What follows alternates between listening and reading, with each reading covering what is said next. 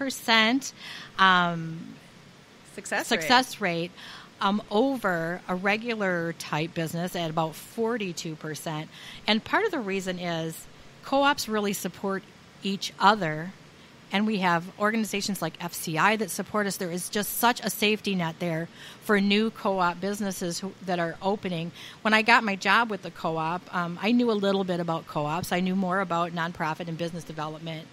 But when I reached out to other food co-ops, they shared everything with me. You know, They shared graphics with me. They shared their PowerPoint presentations with me. And they weren't stingy about it and said, just use absolutely anything that you want. And that doesn't happen in regular business. We all kind of protect our stuff because we're competing with each other. And food co-ops are not in competition with each other. All they want to see is other food co-ops succeeding. In fact, out west, there are some food co-ops that have opened in towns where corporate grocery stores have abandoned the entire towns. Yes. So people in the community have banded together and opened food co-ops. Some of them were really struggling.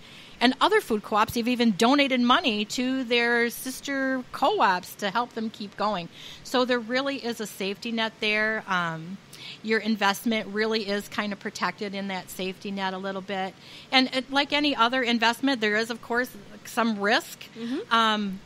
But it's a $200 investment. It's affordable for so many people. That would be my comment. I mean, first off, let's mention you have a payment plan. We do have a payment plan. There's a way to get that done if you don't have the $200 to drop tomorrow, and I've been there. I understand. But the thing I would talk about is I love that you brought up the viability. That's the thing. People go, food co-ops. Like, what is that? Actually, it's a tested business model that has been wildly successful for 4 decades. And actually, the new startup food co-ops, on average, are performing as well or better than our long-term food co-ops. So it's a well-tested business model, and we are business people, and we're going to develop a business. So if you're like me and you're very business-minded and like, well, where's the business plan before I sign up for things? We're following a tried and true model that has opened actually 140 food co-ops just in the last decade, this model that Bay City's using while working through Food Co-op Initiative, and it is a viable business plan, and we can talk more about that. So one thing you said that I want to touch on, though, is I want to touch on this $200 is an investment in a potential future for the direction we want our city to go. So it is us all putting our money in the kitty and taking a little bit of risk and saying, we're putting these dollars in to be used to create a business plan and viability to move forward. So I just want to be careful that we all say, like, absolutely, it's in there and the co-op will use it responsibly. But we as a community have to invest and use that money to develop this business. But $200 to explore the possibility of something that will grow more farms, more local businesses, more local jobs, more local interconnection, and a better and stronger Bay City, I say sign me up. I say so. And I mean, it is your actual brick. It is your actual brick in the bricks and mortar of our store. So if you want to learn more about Bay City Cooperative Market, please call me, Robin Devereaux Nelson. I'm the Outreach Coordinator for Bay City Cooperative Market at 989-928-3561. You can email me at outreach@baycityfood.org. And if you'd like to sign up online and become an owner, it's super easy. You can fill out your application and mail in your payment via PayPal at baycityfood.org. Just click on the button that says Join Us. I'm also available to do presentations for your organization, your church, to come in and talk about the food co-op. And we are booking house parties right now. Super fun. Super fun. So you and some of your friends get together. I come and talk with you about the co-op and do all the hard and heavy lifting. And we have a little bit of wine and cheese and have some fun. Maybe play a couple co-op games. So give me a call and we'll book your house party. So do you mind if I ask some questions? Sure, Deb. Go ahead. Okay. So how many food co-ops are there now in the United States? We don't actually have every single one because we're so independent counted up, but there is estimated to be about 300 food co-ops around the nation. So that's a lot. So I don't know if everybody knows how the whole history of food co-ops. And so I thank you very much for sharing that with us, because we as a society are kind of afraid of putting money out there unless we have a lot of it, and we're used to doing that. Mm-hmm. You know, and people that aren't investors, I don't think really understand the whole premise of the food co-op. Well, here's the cool thing, too, Deb. I mean, think about big business. How many big businesses are going to let you buy into their business for $200? Right. And it's not very much money. But to some people, $200 is a lot of money. Exactly. And that's why we have the payment plan. Right. And so and I really appreciate that, too. I thought that was a really good move to do that payment plan. So you explaining stuff to us makes us understand more. Dylan didn't bark the whole time that other show was on. So here we are. We're moving ahead, mm-hmm. and you can't. There's a saying that when I see it, I'll believe it. Yes.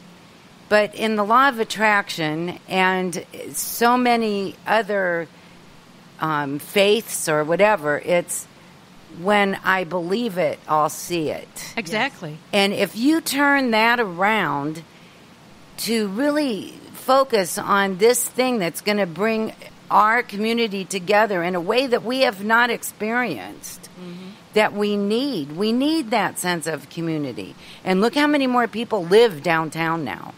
Yes. I mean, it's so different than it was even when I moved here 8 years ago. It's different now. It's really grown downtown. Yes.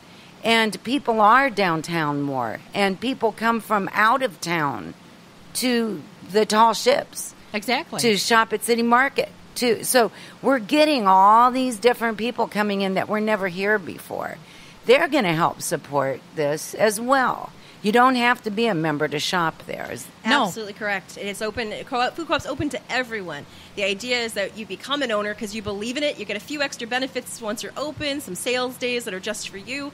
But anyone can shop there. It's a public grocery store, and it will adds a real shine to your region, to your downtown, and people who come to spend time in the community. They come from towns that have had food co-ops. They will find that food co-op and fall in love with all the local food on the shelves. I love that, yes. And it's more about and then grocery shopping as well. I mean, we're offering some classes right now, some free ones and some fee-based classes. So the free ones, like we've had a recycling class, we've had a co-op. What is a co-op food class? So the classes are happening, so we'd have that going on at the store location. I was talking about my dream being a green wall that school kids can plant in May. Oh, and we'd have the green wall that would exist all summer long. So it's about that, having a little deli. So really being a destination downtown, not just a grocery store, but a destination for tourists as well, where there's fun, exciting stuff happening all the time. Very good. I love that. So we're going to support our community by buying local goods. But something that I learned was because it's a food co-op, you have a pool because all food co-ops go together and buy in bulk. Yep. So healthy canned foods and that's what we're looking for is transparency, and not just in transparency in the business, because we have transparency with our owners. So the owners decide who's on the board. Owners decide how we're going to spend our money and kind of what our store philosophy is going to be. We are all invested in our hearts, and not just the $200, in what we want to see happen with our food co-op, but also transparency in where's my food coming from and what's in it. So transparency in labeling, and really important. That is so important. It's so important.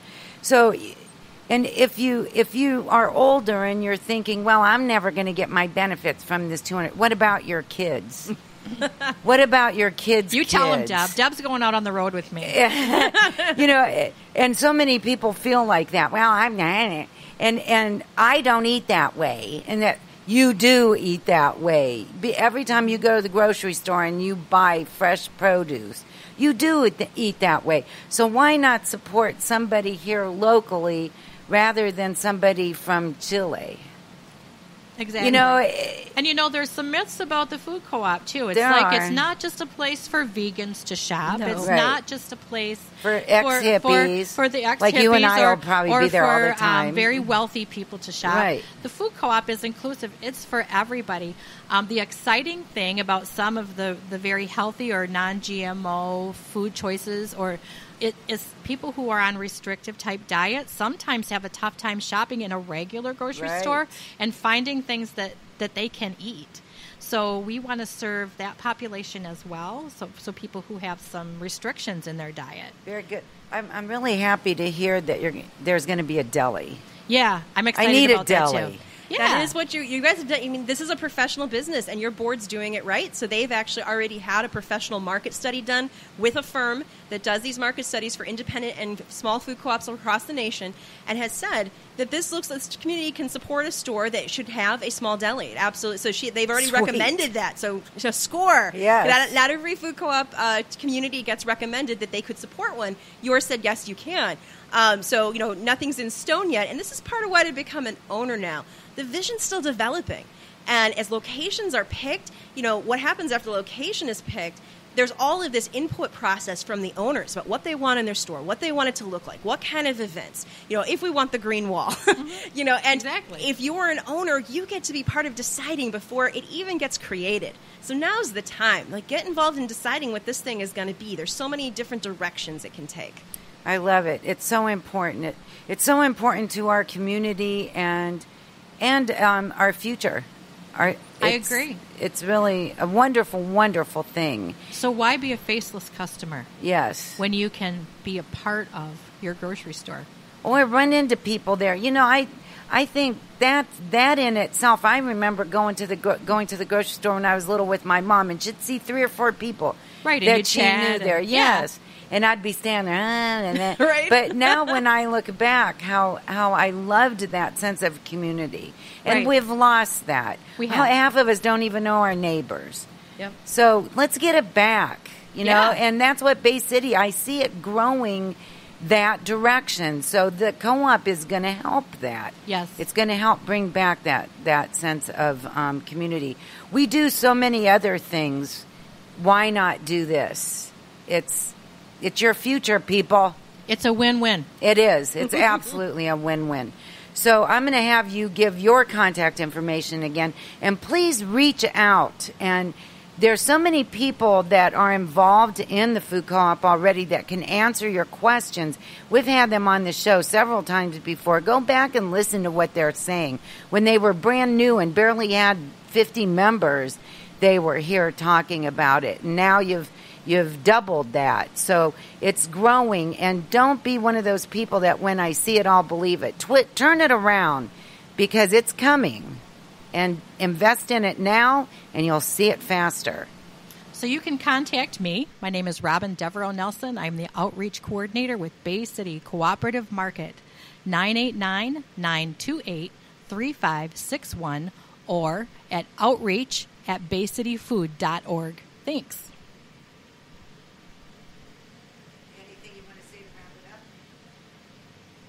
Thanks for listening to the special presentation of the Bay City Food Cooperative Market. Coming soon in a building near you.